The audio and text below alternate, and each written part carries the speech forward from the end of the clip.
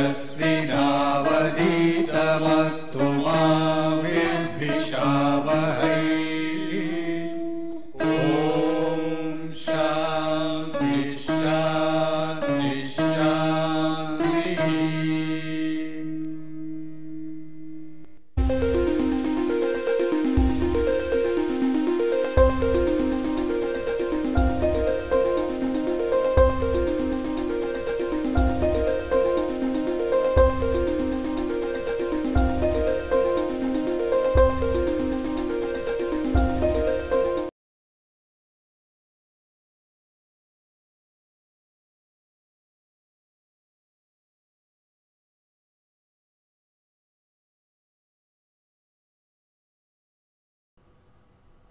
Last class we were discussing about the various water quality parameters. We have seen in detail what are the physical, chemical and biological parameters of water, and we have also discussed what is the importance of each and every parameter and how to analyze those one and what are the instruments used for those for the determination of these parameters. And we have also discussed that the physical parameters like color, odor, turbidity etc. is important for the appearance of water, and whereas bacteriological quality is the most important parameter for water quality, especially when it comes to drinking water. If the water is not safe bacteriologically, then we cannot supply it. But coming to chemical parameters, for emergency purpose we can even supply the water even if it is not meeting the chemical parameters, but for long term supply we have to take care of the chemical parameters according to the standards laid by either Bureau of Indian Standards or Environmental Protection Agency or other recognized standards. Today we will discuss about the water treatment systems, because if the water quality is not meeting the required standards, we have to improve the standards. So how can we improve the standards? So that for that we have to give various treatments to the water systems. And in the first class we have discussed the major objective, or one of the major objectives of environmental engineering is to supply adequate quantity of pure water.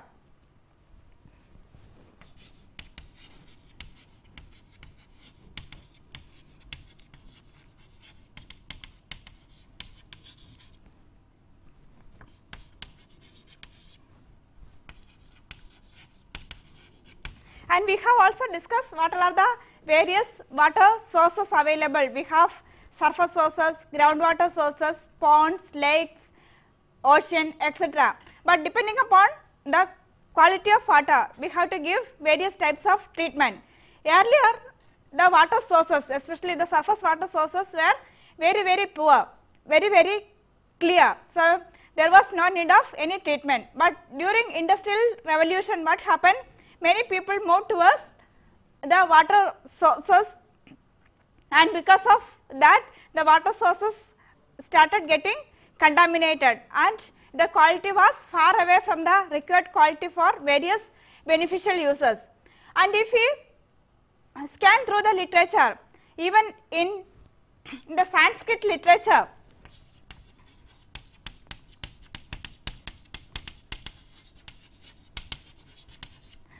in BC 2000 itself people were aware of the water treatment. They have mentioned about the boiling of water and subsequent filtration of water before drinking, and even in the old medical books we can see what is the relationship between the clean water and the control of diseases, or the contaminated water and incidence of diseases.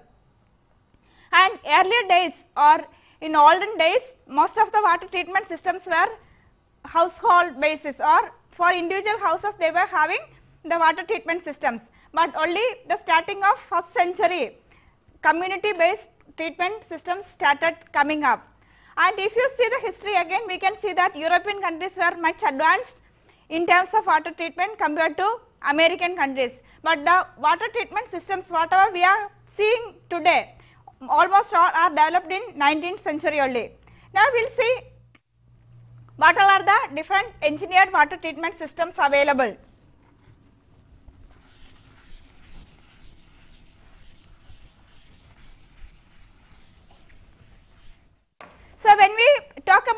treatment, as I have already mentioned, we have to decide the treatment units based upon the source of water and the level of contamination. It is very clear from this picture. Okay, if you talk about the groundwater source,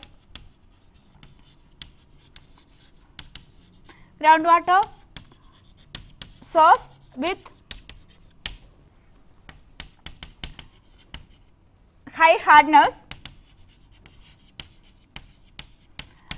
Okay, what type of a treatment system we have to provide? So, you are getting the raw water, and first you have to go for aeration and followed by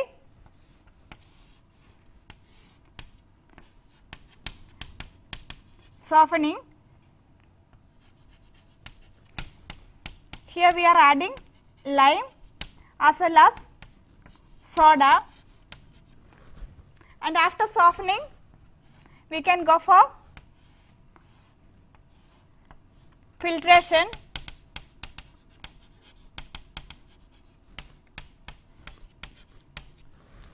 and after filtration you have to go for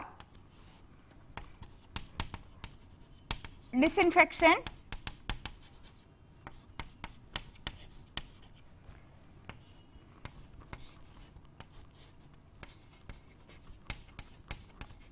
Then supply.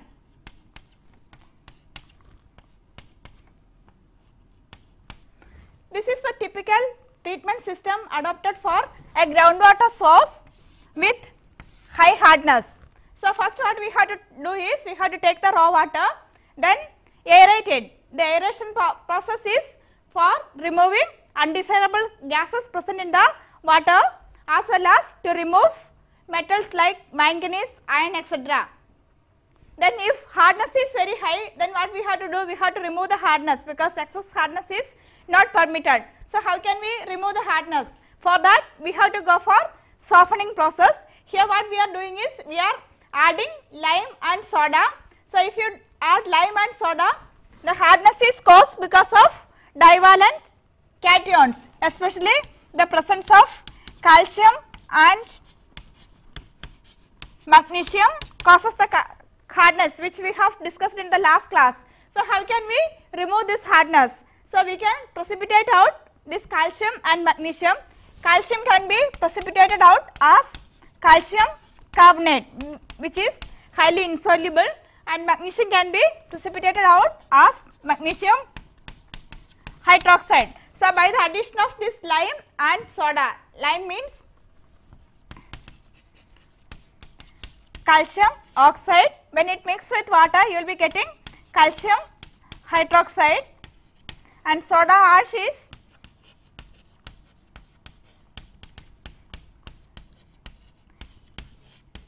Na2CO3.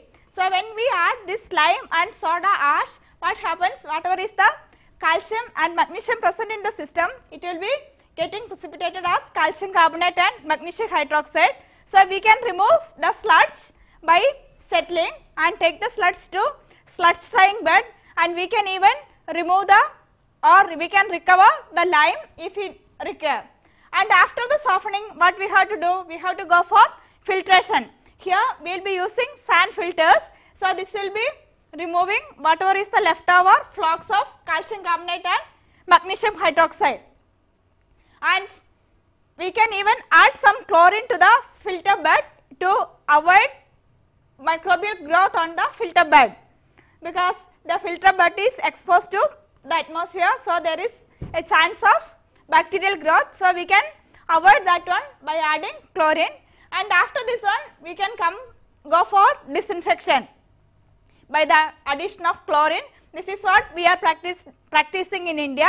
Instead of chlorine we can go for either ozone or UV radiation, and once this treatment is over we can send it to the distribution system. But if the groundwater is not having hardness, and most of the groundwater depending upon the locality and the mineralogy of that area, the concentration of calcium and magnesium will be varying. Okay. So, most of the groundwaters we can just take it and if iron and manganese are not present, then we can just go for the disinfection and supply. And if the groundwater is also contaminated, this treatment may not be sufficient, we may have to go for other additional treatments. So, what I wanted to say is the treatment processes or treatment system we cannot generalize, it is all depending upon the type of water available and what is the use, what is the purpose of the water we are treating for or making for, that is the thing which decides the treatment system. For example, we will see if instead of groundwater we are using highly contaminated surface waters, then what are the treatments we have to provide.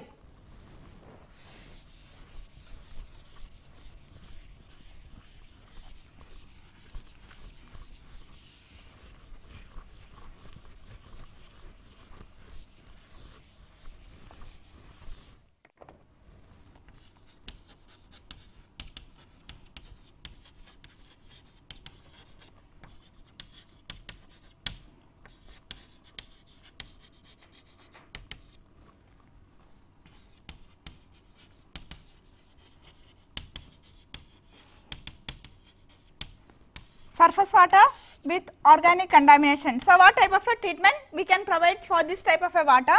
Again, your raw water is coming.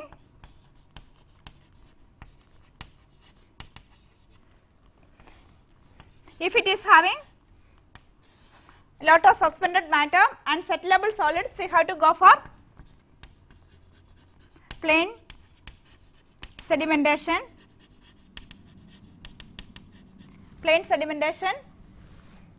Followed by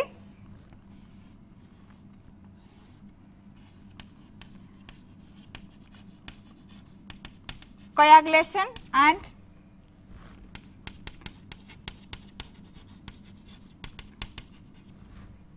flocculation, then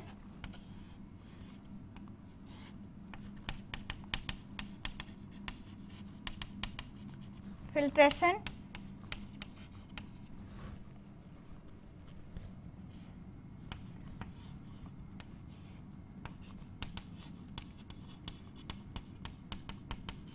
adsorption,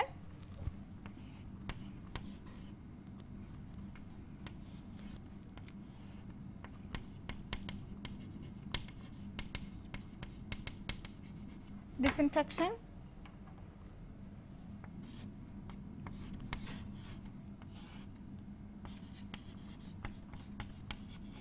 then supply.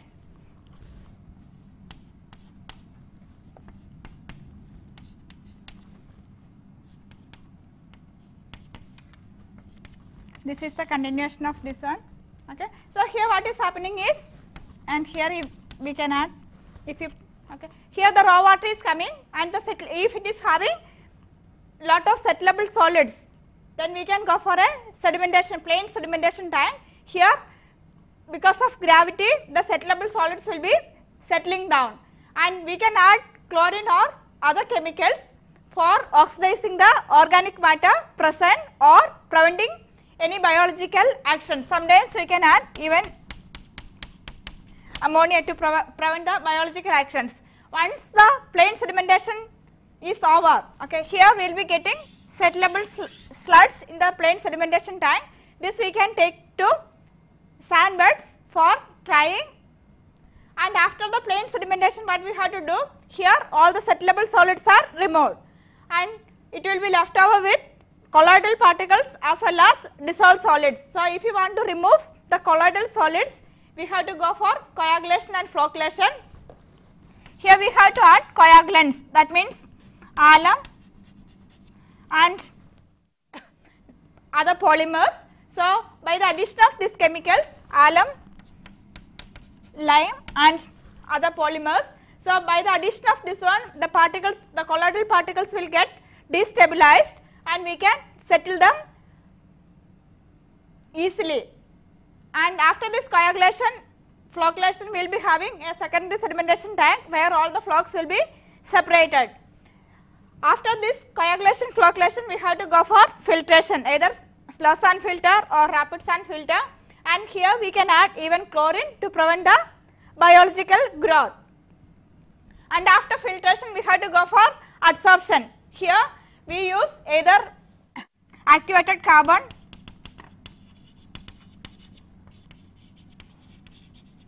or other suitable adsorbents to remove the organic content present in the water.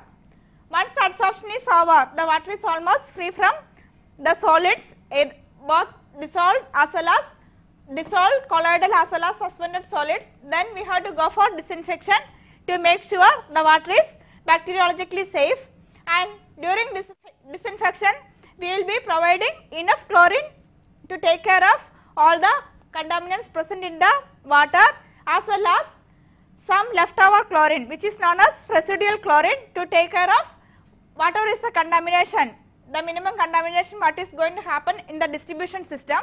And once the disinfection is over, we can put the water into the distribution system for the supply. So depending upon the water source, we have to decide which all the treatments we have to provide. So now we will see each of this process in detail, how to design the unit processes.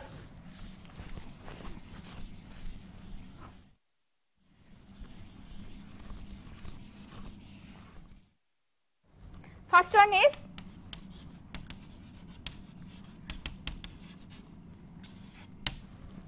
aeration. The purpose of aeration is to remove objectionable gases present in the water as well as objectionable materials present in the water in presence of oxygen to handleable materials. For example, the objectionable gases present in the water are mainly hydrogen sulfide and carbon dioxide. So gases like H2S and carbon dioxide can be removed from the water by aeration, and objectionable materials like iron and manganese can be removed by aeration. So how these gases are coming into the water? Okay, if it is rainwater, the amount of hydrogen sulfide and carbon dioxide getting dissolved in water will be very negligible. So we don't have to remove them. But if it is groundwater, especially when the water is under high pressure, the solubility of these gases will be very high. So if these gases are present in the water, it will be producing undesirable smell. So we cannot supply that water. So before supplying, we have to remove the undesirable smell and odor of the water. So how can we remove the smell or odor? What we have to do is we have to oversaturate the water with oxygen. So because of the oversaturation with oxygen, what will happen? These dissolved gases will be getting expelled from the water. So that is what is happening in aeration. So you have a water which is having hydrogen sulfide or carbon dioxide dissolved in it. So what we do is we have providing excess oxygen to that water. So what will happen? The water will become oversaturated with oxygen. So in that process, these gases will be coming out. So once these gases are out, then the odor of the water will be getting removed. So similarly, the metals like iron and manganese. So how can we remove these metals? In the groundwater, the availability of oxygen is limited. So these metals will be in their reduced form. For example, if you take iron, Fe will be in the form of Fe2 plus, and Mn also in the form of Mn2 plus. So if you can provide excess oxygen, then this Fe2 plus can get oxidized to Fe3 plus, and Mn2 plus can get oxidized to Mn4 plus. So once it is getting oxidized to Fe3 plus and Mn4 plus, then we can easily remove them by precipitation. The chemical reaction we can write like this: for Fe2 plus O2 plus 10 H2O gives you for FeOH thrice plus 8 H plus Similarly, for manganese we can write like this: 2 Mn2 plus O2 plus water gives MnO2 plus 4H plus. So here Fe2 plus is getting converted to Fe3 plus, and this Fe3 plus is ferric hydroxide is precipitating out. Similarly, Mn2 plus is getting oxidized to Mn4 plus and it is precipitating out. So for example, if you take the groundwater which is rich in iron and if we expose that one to the atmosphere, you can see a brown color or a reddish color in the water. What is that? It is this reaction only. Okay, this reaction is taking place in the water. When you take the groundwater, it is having low oxygen content, but when it is exposed to the atmosphere, what will happen? It is coming in contact with oxygen. So Fe2 plus is getting oxidized to Fe3 plus, and this Fe3 plus will be precipitating out as ferric hydroxide. That ferric hydroxide flux you are seeing as that reddish material in water. Similarly, manganese oxide also can be removed, but manganese oxide precipitation is a very slow process at low pH, means the pH less than 9, the manganese oxide precipitation is low. So if you want to increase the reaction rate, what you have to do? You have to increase the pH of the system. So this is what is happening in aeration, and in some cases for the removal of VOCs, that means volatile organic compounds like phenols, benzene, toluene, xylene, etc. Also this aeration is being used, but their removal is not, we cannot remove them completely using aeration, but if the concentration is very high, then we can go for aeration and bring the concentration down to the handleable level, and further we can go for other treatments like adsorption or ion exchange, etc. Mainly adsorption, because these organic compounds can be removed easily by adsorption process. So in short, we can tell that aeration is used for the removal of objectionable gases like hydrogen sulfide, carbon dioxide, etc. from the water, and objectionable materials like Fe, Mn, etc. to handleable materials. Then in sometimes we can use aeration for the removal of volatile organic compounds like phenols, benzenes, toluene, etc. But in the case of VOCs, we cannot remove them completely. We can reduce the high concentration to a certain level, and afterwards we have to go for further treatment.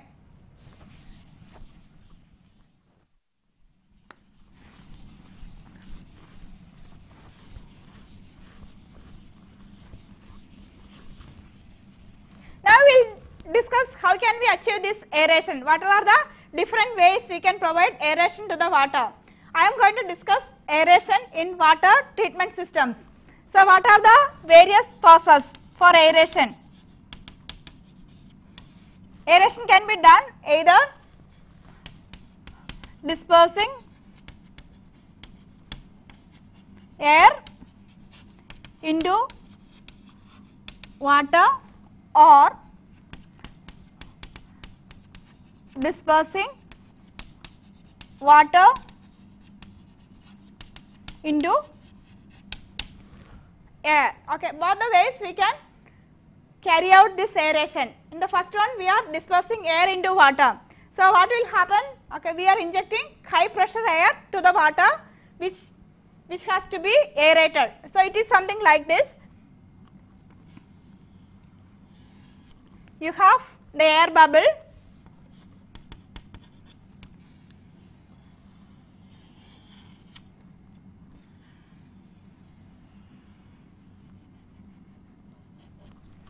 this is your air bubble. Okay, this we can call it as air film, and this is the liquid film. and this is the bulk liquid. Okay, you are dispersing the air into the liquid. So, air bubble is there in the bulk liquid, and this air bubble will be having a air film surrounded to that one, and after that air film you will be having a liquid film, and this is the bulk liquid. So, if you assume Ct is the concentration of the pollutant in the bulk liquid and Cs is the concentration of the pollutant in the air bubble. So, if Cs is if Cs is less than Ct, then what will happen? Cs is less than Ct, that means here the concentration is less compared to the bulk liquid. So, naturally the concentration gradient will be from the bulk liquid to the air bubble. So, the pollutant will be moving towards this side. The pollutant will be moving towards this side. This is known as desorption. Okay. If the case is the other way, if Cs is greater than Ct, that means if the dissolved oxygen concentration of the bulk liquid is less than the oxygen concentration of this air bubble, then what will happen? The concentration gradient will be in the opposite direction. It will be like this. That means the oxygen will be getting transferred from the air bubble to the bulk liquid. So, that we can call it as adsorption, or the bulk liquid is absorbing the gas from the air bubble. So, this is an example of dispersing air into water. So, we can see the other case, dispersing water into air. It will be also the same. So, here we will be having the liquid at the center, and this will be the liquid film, and you will be having the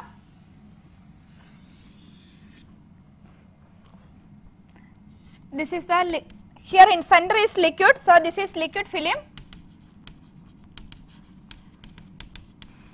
and this is the gas film,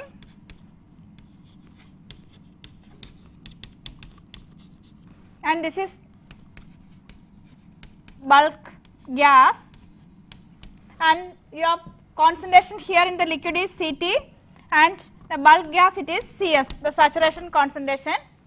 So, this is the example of dispersing water into air, that is why the liquid bubble is inside. So, if Ct is greater than Cs, what will happen? Okay, that means the concentration of the liquid film, concentration of the pollutant in the liquid is more than the concentration of the pollutant in the gas phase. So, naturally the pollutant will be moving from the liquid to the gas. So, this is the case of desorption. And similarly, if Ct is less than Cs, that means here the concentration is less compared to the bulk gas. So, naturally the gas will be moving towards the liquid. So, that is an example of adsorption. So, this is the principle of aeration. So,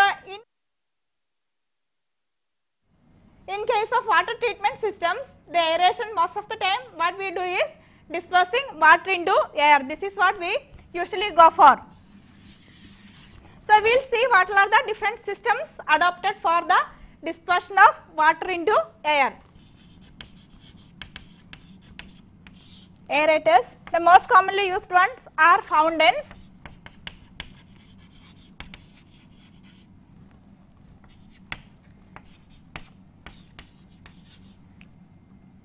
Second one is cascade aerators, and third one is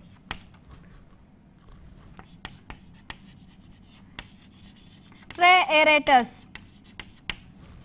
Okay, now we will see how these fountains or cascade aerators or tray aerators are made. In fountains, it is nothing but a grid of pipelines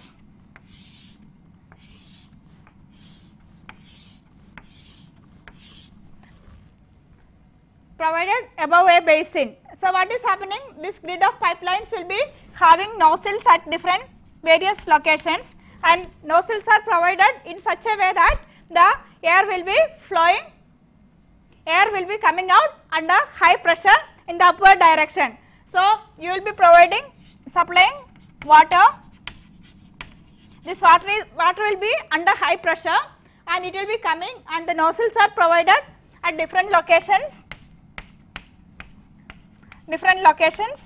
and the water will be coming out in the upward direction with high velocity. The nozzle size varies from 2 to 4 centimeters, and the pressure usually maintained is around 70 kilopascals. So, high pressure it will be coming, and 2 to 4 centimeter diameter nozzles are provided. So, what will happen? This nozzles will be injecting the water in the upward direction, and it will be having very high kinetic energy. Once the kinetic energy is lost, what will happen? The water will be falling down and it will be collected in the bottom basin. So, during that time it is coming in contact with the atmosphere, and naturally the contact area is so high, so lot of gas transfer will be taking place. During that time, the whatever is the odorous gases present in the water will be escaping. Similarly, the metals like Fe or Mn, whatever is in the reduced form, will be getting oxidized, and subsequently it can be removed. So, this is the cascade system, and the area required for this one is in the order of 10 meter square per 50 liters per second. So, we can design this system very easily, and the spacing between the pipings vary from 60 centimeters to 350 centimeters depending upon the crowding, because when you have the nozzle, how high it is coming up and how much crowding is taking place, depending upon that one you can decide the spacing. Okay, this is the spacing and this is the area required, and this is the pressure required, and this is the size of the nozzle. So, based upon this one you can design your fountains. Now, we will see what is this cascade aerators.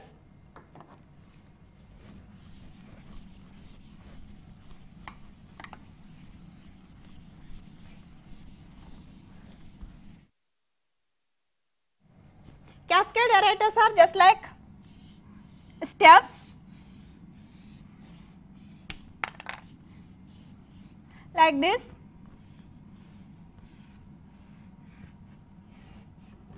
So, what happens? The water is lifted to the top of this cascade and allowed to pass through this one. So, water will be falling like this.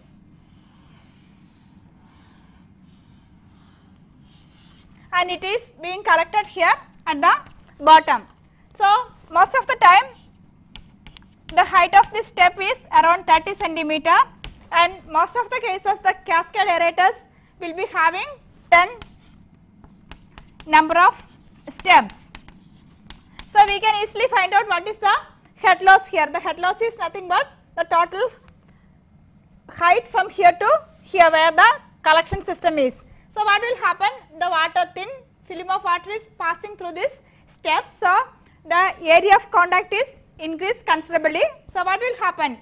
The oxygen transfer will be, or the gas transfer will be very fast, because the contact area is very high. So, the odorous gases will be escaping from the system, as well as more oxygen is available. So, the material whichever is in the reduced form will be getting oxidized. So, this is cascade aerators, and here the area requirement is in the order of 4 to 9 meter square per 50 liters per second. So, this is the area requirement, almost same as that of fountains. Now, we will see what is this tray aerators.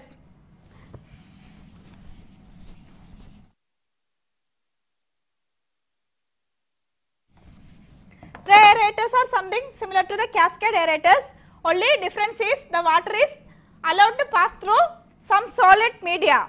Water is allowed to pass through the solid media, and the reactions will be taking place on the solid surface, so that more contact will be there, and the reactions will be much faster. So, that is what is happening in tray aerators. So, now we have discussed what is the purpose of an aerator and what are the different types of aerators available and how can we increase the rate of gas transfer. So, these are the most commonly used aerators in water treatment, and we can even go for the dispersion of gas in the liquid. If we are going for the dispersion of gas in the liquid, what we have to do? We have to make some tanks and water will be flowing through the tank, and the depth of the tank will be varying from 2.5 to 5 meters, and you can provide aeration using nozzles or surface aerators, etc. This type of system is commonly used in wastewater treatment where the oxygen requirement is very high. Okay. In water treatment we usually go for these fountains, cascade aerators and tray aerators. Removal of solids. For this one we are using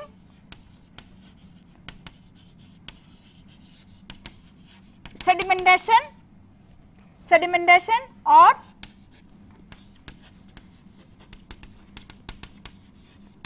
clarification. Sedimentation or clarification. This is the unit operation we usually use for the removal of solids. These solids mainly settlable or suspended solids and colloidal solids.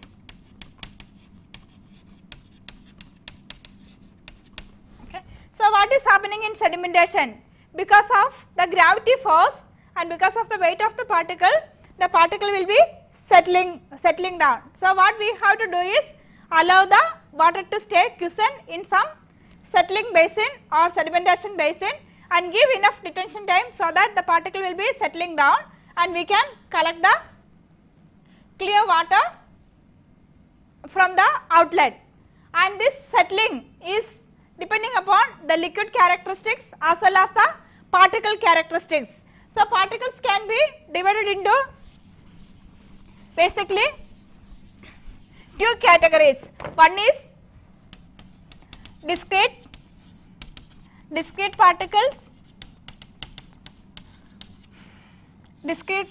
particles, and another one is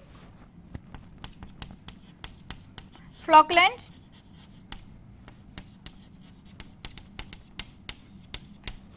particles.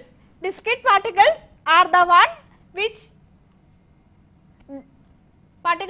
which do not change its size, shape and specific gravity or the properties with respect to time.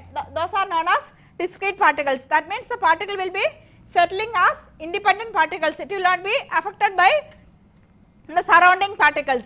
But in the case of flocculent particles, what is happening is with respect to time, the size, shape and the specific gravity of the particles may be changing. So, naturally the settling velocity will not be a constant. So, in case of discrete particle we can find out the settling velocity using classical mechanics, but in this flocculent particle settling we cannot do that one because the particle is keep on changing its size, shape and specific gravity. So, naturally with respect to time the particle size may be increasing, shape may be varying and specific gravity will be varying. So, it is very difficult to find out what is the settling velocity. So, we have to find out the settling velocity by conducting experiments. So, for example, the flocculent particles, if you take 2-3 particles like this, so what will happen with respect to time? These particles will be agglomerating like this, initially 2 particles and with respect to time 2 or 3 particles will be agglomerating. So, what will happen? The particle size is increasing with respect to time. So, naturally the settling velocity will be increasing and the specific gravity will be varying. Why the specific gravity is varying? Because here only 1 particle was there, here 2 particles, here 3 particles. So, the entire one will be acting as a single particle. So, some water will be getting enwrapped in these particles, in between the particle. So, naturally the bulk specific gravity of this particle will be varying.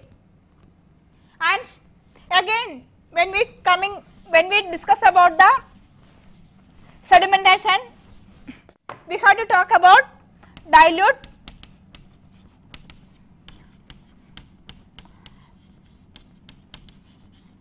suspensions and concentrated suspensions.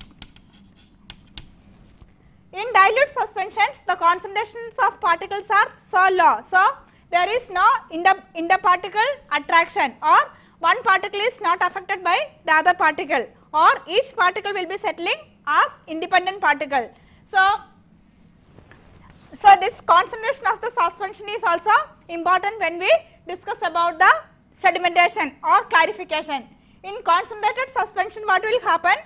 The concentration of the particles are so high, so intraparticle forces will be present there. So, each particle settling will be affected by other particles. So, each particle will not be settling as independent particle. So, they will be settling as a group of particles. That is what is happening in concentrated suspension. So, based upon the nature of the suspension as well as the nature of the particles, we can classify the settling into 4 categories. So, those are, one is type 1 settling, and second one is type 2 settling,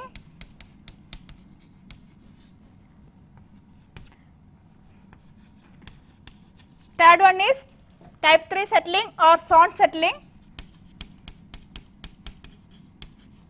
and fourth one is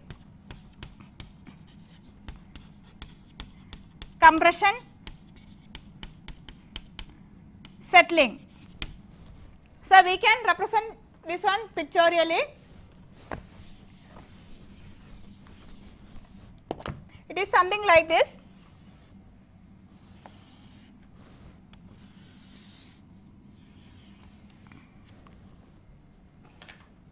Okay, here we are representing discrete particles.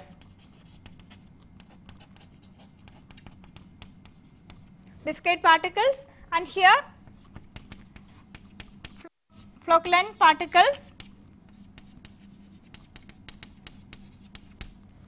Okay, and this axis represent the concentration. Here 0% concentration and here 100% concentration. So, y axis represent the concentration and x axis represent the nature of the particle, that means discrete particle to flocculent particle. So, we can divide it into different categories. So, you will be getting something like this.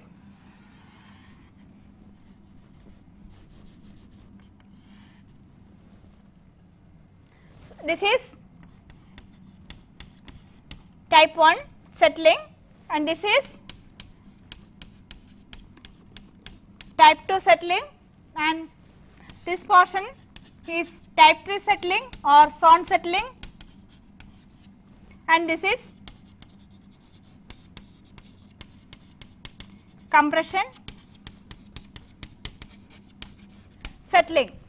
So, type 1 settling means you have dilute suspension and discrete particle. Whenever there is a dilute suspension and discrete particle, you will be having type 1 settling, and whenever there is a flocculent particle and dilute suspension, that is type 2. So, type 1 and type 2 are for dilute suspensions, but type 1 is for discrete particles, whereas type 2 is for flocculent particles.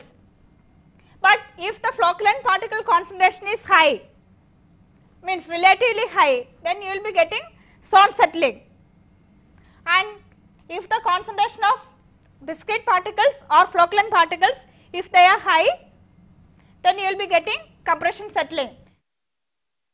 For example of type 1 settling, if you have colloidal particle or sand or silt particle, if you see the settling of silt particle in the primary sedimentation time or after a heavy rain, whatever water is coming to a river, if you put it in a sedimentation tank and if you watch the settling, that is the example of type 1 settling, because the silt particle, they are discrete particle because they will not be agglomerating together, so they will be settling as independent particles.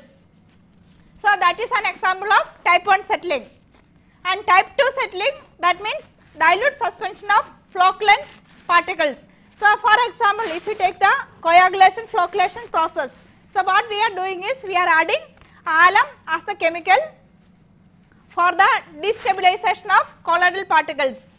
So what will happen, this alum will be reacting with water to form aluminum hydroxide. So you will be getting aluminum hydroxide flocks and the concentration of the flocks will be less. So that will be settling as flocculant settling. So that is the example for type 2 settling. And for zone settling, usually this is not coming in water treatment, this is usually occurring in wastewater treatment systems. For example, activated sludge process. So what is happening, you will be having an aeration tank where your wastewater is coming, which is containing lot of microorganisms, and as we know, the wastewater will be having lot of organic material. So if you provide enough oxygen, what will happen, the microorganism will be utilizing the organic matter as their food and they will be oxidizing it to carbon dioxide and water, and a part of the organic matter will be getting converted to microorganisms. So if you leave that microorganisms as such, your BOD or COD will not be meeting the effluent discharge standards. So what we have to do, we have to remove the bacterial cells from the whatever is coming from the aerated tank. So what we do, we provide a sedimentation tank. So the secondary sedimentation tank, so that sedimentation tank is known as secondary sedimentation tank. So the settling that is occurring in the secondary sedimentation tank of an activated sludge process is the example of zone settling. So here what is happening, the settling of each particle is affected by the other particle. So during that settling, what will happen, each particle will be having a fixed position because of the repulsive forces. So entire particle will be moving as a group of particle, or it will be, the settling will be occurring as a zone. You can see a clear zone, something like this. With respect to time, what will happen, the clear zone will be moving down and the suspended particles will be getting concentrated in this portion, or we can tell that the settling is just like, or the suspended particles will be moving just like a blanket. That means each particle will be having a fixed position in that entire system. So one cannot move independently, so everything will be moving as a whole. So this is known as zone settling. Now coming to the compression settling. Here the concentration of either the discrete particles or the flocculant particles are very high. So what will happen, one particle will be lying above the other particle. So because of the weight of the particle, it will be settling down and the whatever is present in the system will be getting expelled, and it will be reaching a stage. After that there will not be any settling possible or any consolidation possible. So this is known as compression settling. This compression settling happens wherever we go for sludge thickening.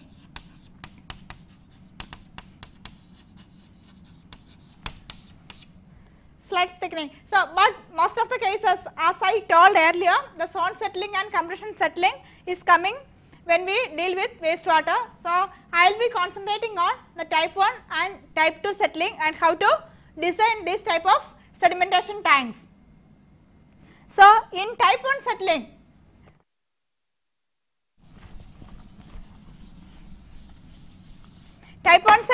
when the particle is in the liquid,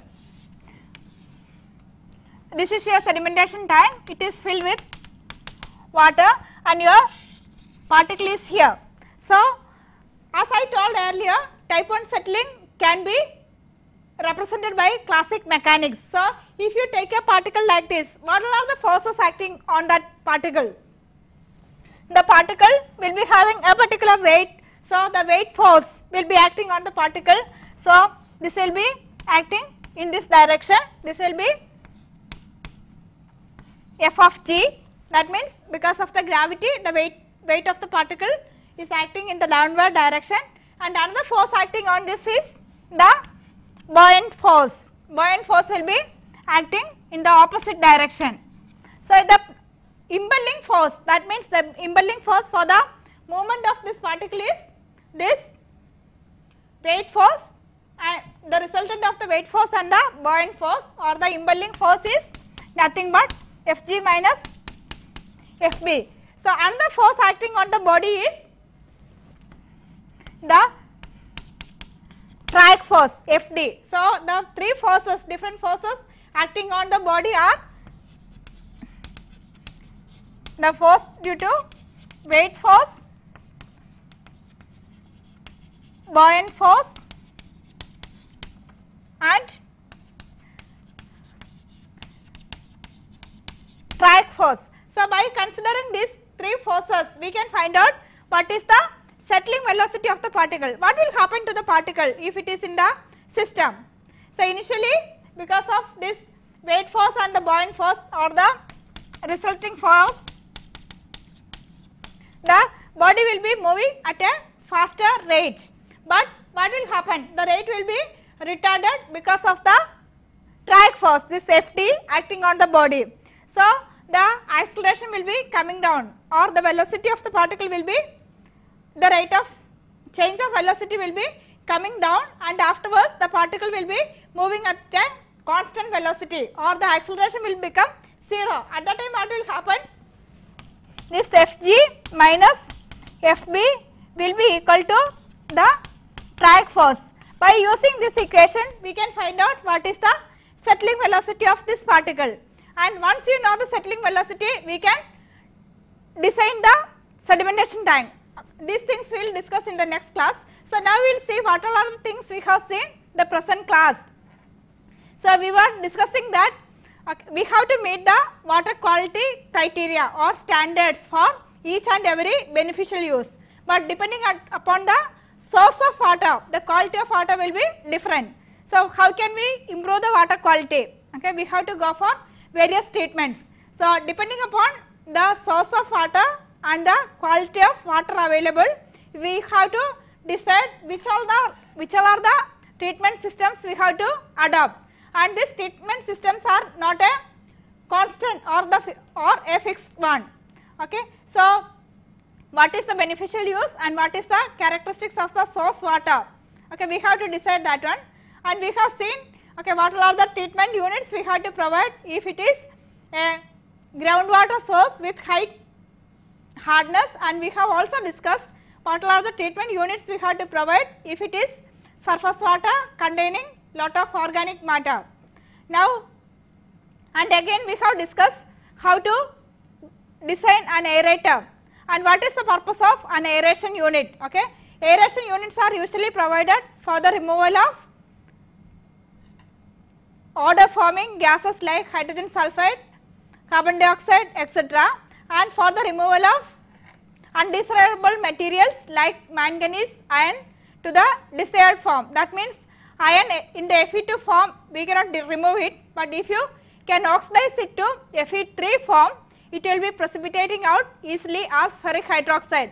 Similarly, manganese can be removed by oxidizing it to manganese oxide MnO2. And some volatile organic compounds, if the concentration is very high, for example phenol, benzene, toluene, etc., if the concentration of the volatile organic compounds present is very high, then we can remove them to a certain extent by aeration, but complete removal is very difficult. So, if you want to remove them completely, we have to go for some subsequent treatments. And we have also discussed about what are the different aerators, for example fountains, cascade aerators and tray aerators, and sometimes we can even go for nozzles and diffusers and etc. It depends upon whether you want to disperse air on water or water on air. And we were discussing about what are the different types of sedimentation, what are the different types of settling. We can classify them depending upon the type of the particles and the type of the suspension.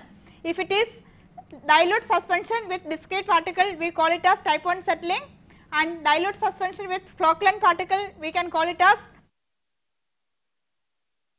flocculant settling or type 2 settling. If the concentration of the particle is relatively high, then we get Swan settling, and if the concentration is very high, then we can go for, then the settling is classified as compression settling.